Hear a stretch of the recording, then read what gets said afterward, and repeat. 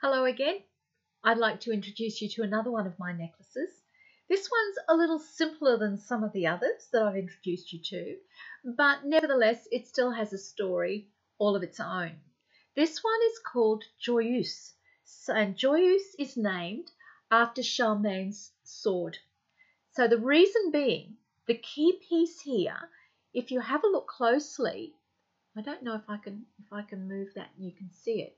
It's actually part of what I think was the top of a bottle. And when I got it, this part here was incredibly crumbly. It was in amongst a pile of marine debris that I was given by the council. And I had to sand it back to find the original hard plastic that was underneath. If you have a look here, there must have been some sort of hard, I don't know what it was, stored in the bottle. And I just couldn't remove that. So it's formed part of what is now the dagger shape or the sword shape of this necklace. So this is the main feature. And this sat for ages. I had no idea what I was going to do with it. But it was too big and chunky to go on my fine braided necklaces. And in the end, it made sense that I put it on some recycled rope like this.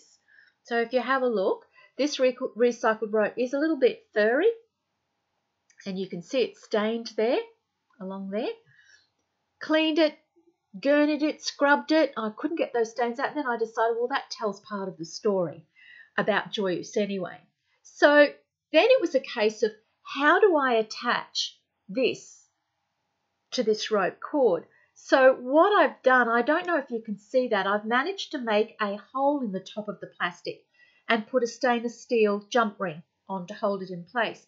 But that looked a little bit ugly. So what I decided to do was wrap it in some marine rope, a little bit of frayed rope, and also too a little bit of cast netting there.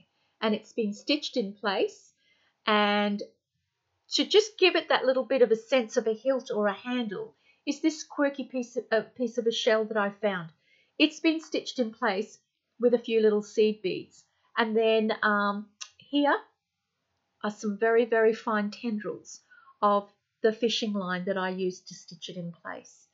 So Joyeuse, it took me a while to come up with the name Joyeuse because I kept thinking it's a knife, it's a dagger, it just has that shape. And then I just did some research, came across this name, and I thought, well, it actually suits.